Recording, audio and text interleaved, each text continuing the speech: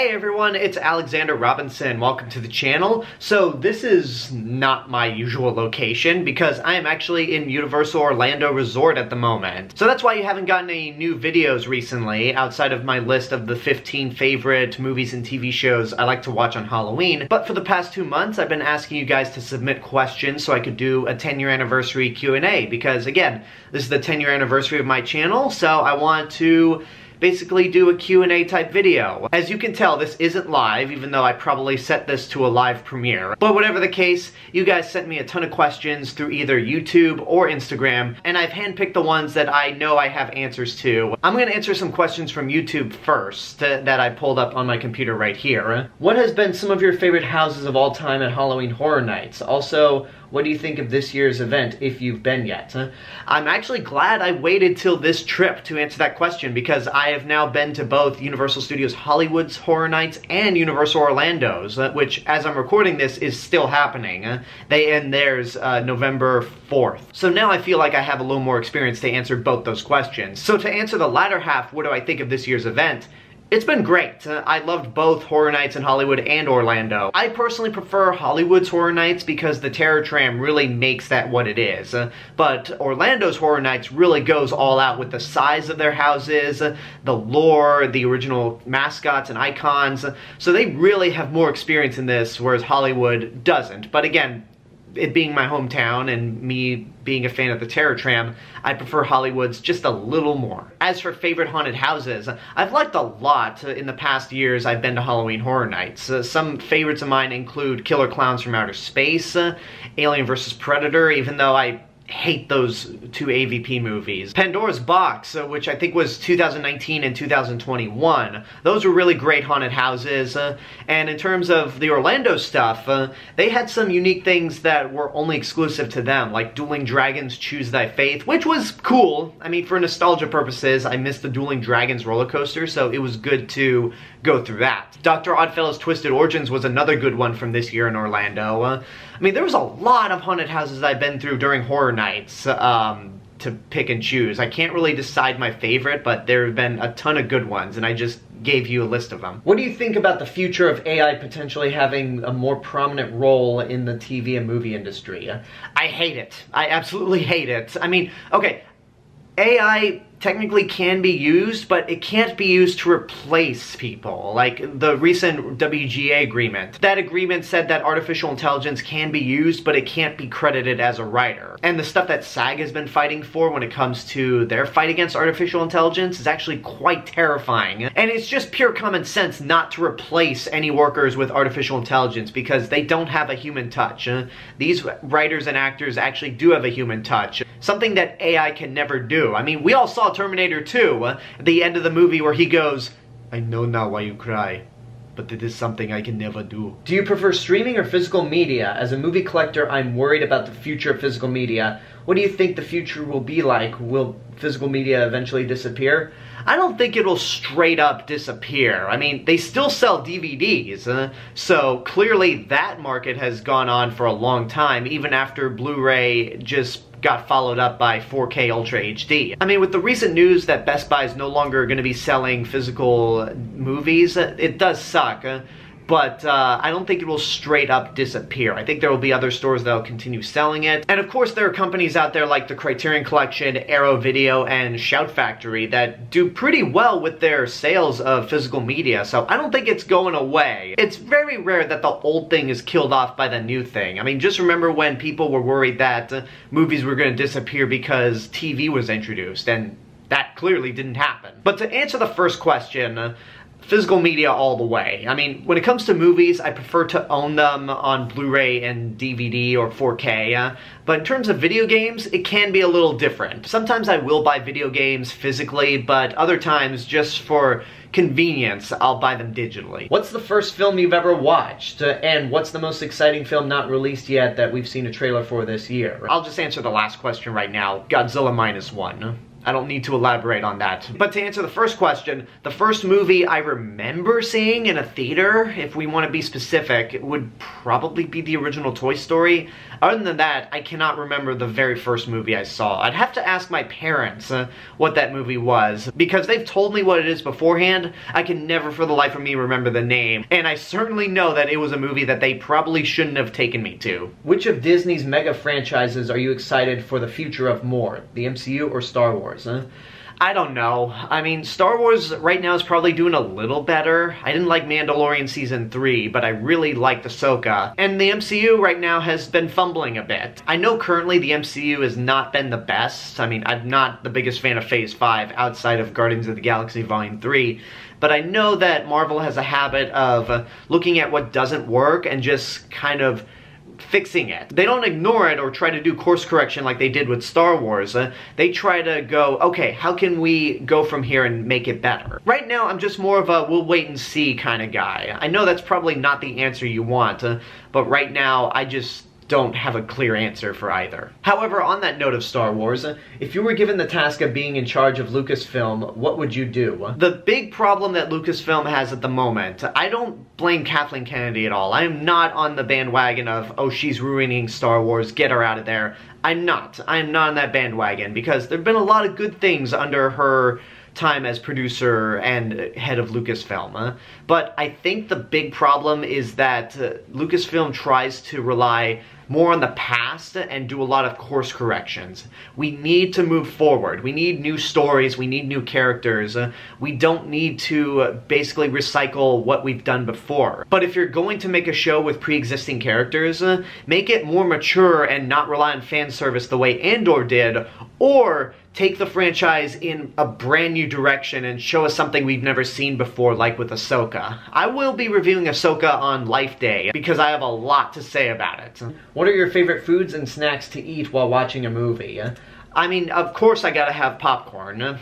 But I also like to get an icy, and I like to mix it up, like put in cherry, blue raspberry, and if they have it, green apple. In terms of other food, I'll usually get Sour Patch Kids and Bunch of Crunch. I mean, whenever there's a new Star Wars movie out in theaters, I always make it a habit to get Bunch of Crunch. Because the first time I ever had Bunch of Crunch was when I saw The Phantom Menace in theaters for the first time. And it's just been a habit that I've had, that I gotta have Bunch of Crunch when I watch a Star Wars movie. I did it with Attack of the Clones, Revenge of the Sith, and the entirety of the Disney movies that have been released in theaters. But just recently, I started getting pretzel bites. Usually, I get this whenever I'm in a certain mood. Like, if I'm seeing a movie early in the morning, then I'll get those. Like, I did that with Oppenheimer, and I just thought, you know what, I don't want a popcorn, I don't want candy or icy, I'll just get pretzel bites. And those do it for me. Who is your favorite Bruce Wayne / Batman actor in the live-action movies? Michael Keaton's my favorite Batman, and Christian Bale's my favorite Bruce Wayne. Robert Pattinson has still only had one movie where he's played Batman, and he's mostly been Batman, so I don't really get a sense of how his Bruce Wayne is. And in the past, I've said that Ben Affleck was kind of the best of both worlds, but upon consideration, while he is a good Batman and Bruce Wayne, the writing and just Zack Snyder's clear misunderstanding of Batman as a character kind of ruins it for me. What if you were tasked with directing a Godzilla movie? What I mean by that is what monsters would be in it and what would the tone be. I actually made a video about this 4 years ago when Godzilla King of the Monsters was about to come out. I wasn't very specific on what the details were, but in terms of the monster roster, I'd have the main five: Godzilla, Rodan, Mothra, Ghidorah, and Mechagodzilla. And I feel like the kind of idea I want would probably span out to a trilogy. I'll put a link to that video right here, you can go check that out. But having more time to think about this idea, it would sound like I was plagiarizing the Monsterverse, because it kind of involved the same progression and storylines that the Monsterverse eventually came up with. So that's the vaguest idea I can give you. My idea for a Godzilla movie would probably be big enough to warrant a trilogy. I remember that you used to like Pixar's Good Dinosaur. Did you change your opinion? I thought it was decent. I still don't hate The Good Dinosaur like so many people seem to, but it's nowhere near Pixar's best. If anything, it's like among the bottom of their movies, because while it's a visually stunning movie in terms of the landscapes and the backdrops, the cartoonish look of the dinosaurs is so off-putting. I just didn't feel like it had any ambition, and considering that it came out the same year as Inside Out, it was clearly obvious which of the two Pixar movies was the best. Now I'm going to take a break from answering questions on YouTube and answer some Instagram questions, and a lot of these come from the NGL app, which basically you ask questions on Instagram anonymously, or any other social media platform. But anyway, are you married? No, I am not. No wife, no girlfriend, no fiance. I am single. If I was in a relationship of any kind, I probably would have mentioned it on this channel already. Who is your favorite X-Men character within the whole X-Men universe? I will actually answer this question a little later because I got a question very similar to this, and I have a unique way of answering it since I'm here. Do you have any bad dating experiences? I've had some. I don't remember them all that well because they were bad experiences, and I'd just rather not think about those moments. But yeah, I've had some bad experiences when it comes to dating. Are you comfortable with delays with movie and TV shows due to the writer's strike? I mean, at this point, the writer's strike's all done. As of recording this, SAG-AFTRA is still on strike. I have no idea if they will have settled by the time this goes up, but considering what I've heard, they may be close to settling. Again, as I'm recording this, so fingers crossed. But to answer the question, when it comes to delays in movies or TV regarding any strike, I don't care if anything's delayed just as long as the people working on it get paid fairly. Have you ever had any surgery? If you're talking about like broken bones, like here, broken arms or broken legs, no, I have not had anything like that.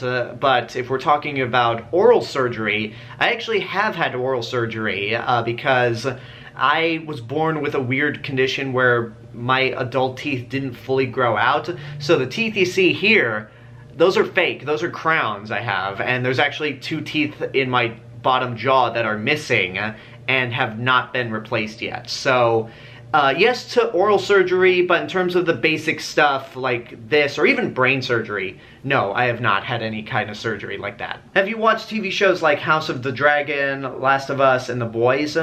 Kind of, and no. I was completely burnt out with the finale of Game of Thrones, and ultimately realized the only reason I was watching this show is because I kind of wanted to be part of the conversation, and that finale just felt like I wasted my whole time watching that series. So, House of Dragon, I heard it's really good, even from people that were burned out by Game of Thrones also, but the scene in the first episode with the C-section just made me so uncomfortable that I said, no, I'm not watching this anymore. Last of Us, I've seen the first 3 episodes, I just never got around to finishing the rest of the series, and I want to. The Boys, I will take everyone's word that it's good. For me, that show just seems far too cynical for me to like, and I just don't feel like I'm in the mood to watch anything that's super cynical like The Boys. At least that's from what I've heard. Maybe I'll give it a shot one day, but I'm in no immediate rush to watch it. Have you been through all the attractions in Halloween Horror Nights? So this year, if we're talking about haunted houses specifically, I've done all the houses at Universal Studios Hollywood. Exorcist Believer, Stranger Things, Last of Us, Chucky, Universal Monsters Unmasked, Evil Dead, Monsteros, The Monsters of Latin America, and Holidays in Hell. And if you count the Terror Tram, that also. At Universal Studios Florida, they also have Exorcist, Stranger Things, Last of Us, Chucky, and Monsters, but I haven't done those because they have them in Hollywood. But at Universal Studios Florida, I basically did all the houses that Hollywood does not have. Dueling Dragons, Yeti, Blood Moon, Darkest Deal, and Dr. Oddfellow's Twisted Origins. So for Hollywood, yes. For Orlando, no, but considering that half the houses in Orlando were also in Hollywood's, I didn't see any reason to do them. Even if they were different, I just wanted to focus more on the new stuff. Do you have any piercings? No, I do not. I have no desire at all to get a piercing whatsoever because those look painful. Best X-Men movie? That's an easy question. If we're talking about team ensembles, it would have to be X-Men Days of Future Past. If we're talking about solo movies, which there aren't a whole lot of solo X-Men movies, Logan. hands down. But Deadpool is a close second in terms of the solo stuff. I have one more Instagram question to answer before I head back to the YouTube questions, but I want to answer two questions that are very different at the same time because I have the same answer for both of them. The first is from Instagram. Can we all agree that the She-Hulk TV series makes Ang Lee's Hulk look like a masterpiece? So that's from Instagram. And from YouTube, the question with a similar answer is, will you ever consider rewatching and re-reviewing Battlefield Earth? I watched it again for a third time and actually think it's not that bad. Would you consider rewatching it? So to both questions, hell no. No, no, no, no. Look, first, She-Hulk. She-Hulk is not the best. It has some issues, but I don't think it's unwatchable. It's got some moments that actually do work for me, and Tatiana Maslany is so good as both Jennifer Walters and She-Hulk that she makes the series what it is. I acknowledge there are problems with it, but I feel like it's gotten a level of hate that is just absurd. Like, it's not the worst thing in the world. As for Battlefield Earth, watching it for that one time was torture. Like, it is so bad that I would never want to put myself through that again. And the fact that you've seen it 3 times, I applaud you for that. And this is not the sarcastic clap. Anybody that can make through a truly awful, shitty movie more than once has my respect. What's your favorite black and white movie? This one. What's your favorite Disney movie? This one. Do you prefer Star Trek or Star Wars? I grew up as being a Star Wars kid. I collected the toys, I watched the movies several times, but Star Trek I've learned to grow a much bigger appreciation because when I was younger, Star Trek was always seen as like very dry and stuck up, like just, I don't know. There was something about Star Trek that never appealed to me as a kid. Having actually watched a handful of movies and some episodes of the original series and Next Generation, I've grown to appreciate Star Trek a lot more, and I want to continue that trend. Would you like to see Godzilla receive a new design in Godzilla x Kong: The New Empire? I think he looks good the way he is. We don't need to consistently change the look of a character from one movie to another within the same series. This Godzilla design is great. King of the Monsters and Godzilla vs. Kong made the design really pop out with the bigger spines and wider feet. There was no need to change what isn't broken. What are your thoughts on Courage the Cowardly Dog? I don't want to turn this Q&A into a what are your opinions on this movie type of thing, but Courage the Cowardly Dog is fun. It's bizarre, it's weird, it's frightening at points. It was a fun show back on Cartoon Network. What are your all-time favorite cartoons, ranging from Cartoon Network, Nickelodeon, or Disney growing up? The one animated series on Cartoon Network that I always go to, in terms of it being my favorite, is Ed, Edd n Eddy. I loved it as a kid, I love it as an adult, but other shows like Dexter's Lab, Powerpuff Girls, Samurai Jack have really stood the test of time in my opinion. In terms of Nickelodeon, some of my favorite cartoons growing up back then were Rugrats, Jimmy Neutron, and Fairly OddParents, and then SpongeBob, which is still going on to this day, but those early run of episodes were just great and hold up surprisingly well. I didn't really grow up with the Disney Channel. Cartoon Network was my main hub when it came to growing up as a kid. I did pop on Nickelodeon every now and then, but Disney Channel I hardly touched. So for those of you who were Disney Channel kids back in the day, sorry about that. This question I actually got 5 hours before I started recording. Besides doing reviews for a living, what else do you do in your spare time? Doing some physical activity? So first of all, I want to point out that I do not do this for a living. I would love to basically do movie reviews on YouTube as my day job, but that's not my day job. But to answer the question, what else do I do in my spare time? I pretty much go to theme parks. If I'm not too tired to do anything, I'll go out somewhere, I'll just play video games. Whenever I'm invited out by friends, I will take them up on their offer because I just like hanging out with people. So I admit that's not a very interesting answer to this question, but I do appreciate the question. Alright, I got 3 more, technically 4 more questions left, and then we'll wrap up the video. What are your favorite movies from the 50s, 60s, 70s, 80s, 90s, 2000s, and 2010s?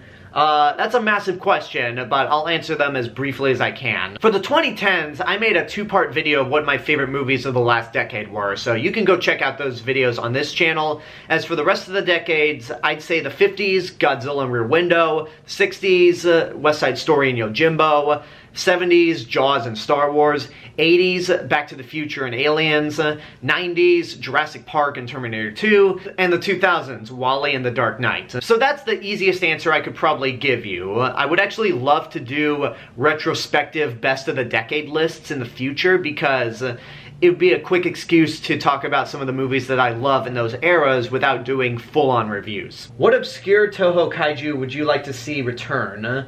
I.e. Varan, Kamibas, or Gabra? I would like to see Biollante. I know that may not seem like an obscure Godzilla monster, but considering that she only appeared in one movie, I think she's due for a return. Destroya, I think, has a lot of potential because they essentially set up Destroya in Godzilla King of the Monsters. So we'll see if they decide to bring him back into the Monsterverse. Dagon, the Godzilla creation that was scrapped for so many movies and then made it into the Super Nintendo game Super Godzilla. That's a character that I think we need to see in a Godzilla movie. I would love to see him make an appearance in a Japanese Godzilla movie first. And considering that Bandai had just recently released a toy of Dagon, the first one ever, I think that might become a reality more than we realize. So those are my answers. Alright, one more question and then I'll wrap this video up, but this question also goes back to one of the previous Instagram questions that I didn't answer. So on Instagram, the question is, who's your favorite X-Men character within the whole X-Men universe? But on YouTube, the question is from somebody else, I assume. It reads, who is your favorite X-Men character? Hero, villain, anti-hero. That's what's listed there. So I could tell you what my favorite X-Men characters are, but I'm at Universal Orlando Resort. Islands of Adventure has Marvel Superhero Islands, so I think rather than just telling you what my favorite X-Men characters are, I'll show you. So come with me. Alright, so I'm here at Marvel Superhero Island at Islands of Adventure to answer the final question of this Q&A. What's my favorite X-Men character? And there was a little category added to that in another question. Hero, villain, and anti-hero. Now this answer is going to be based off not just the movies, but the animated series, and just the endless amounts of time I spent on the Marvel Wiki just reading the bios and history of these characters. So my favorite hero has to be Rogue, mainly because of the animated series. I love the hair, the accent, and I just find her more interesting than some of the other X-Men heroes that have been in most of the movies, even if the way she was represented in the movies was not super accurate. My favorite X-Men villain has to be Magneto. Pretty obvious answer, but I find his background very interesting, and the dynamic he constantly has with Professor Xavier is an all-time classic in Marvel Comics. And he is currently getting knocked out to the ground, angry at me for some reason, when he should probably be taking out his frustration on Storm.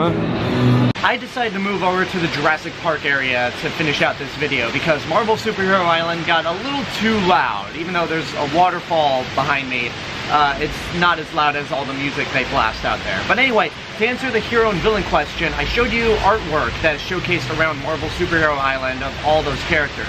I tried looking for artwork of the anti-heroes that I had an answer for already, but I couldn't find any artwork. So my answer for the anti-hero section is Domino and Deadpool. Deadpool's the obvious answer because he's iconic, he's the merc with the mouth, he's funny, and the meta humor involving him is just perfection.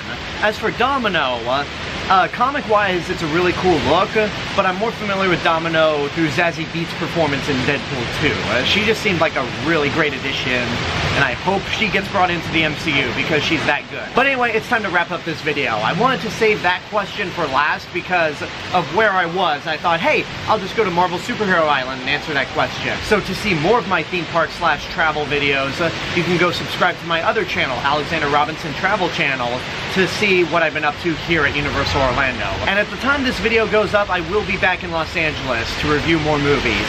I plan to review Miss Marvel before the Marvels comes out. I plan to review Marvels. I plan to review The Holdovers, which I saw just before leaving on this trip, and Troll 3, which I did see early, and again before this trip. So look out for those reviews in the future. But until then, thank you guys for watching, thank you for submitting questions. If you're not subscribed to the channel, please go ahead and do so. Don't forget to like the video, leave a comment, and hit the bell button to get notifications. You can also follow me on Facebook, Instagram, Letterboxd, Threads. I'll see you guys in the next video. But until then, have a good day, and take care of yourselves.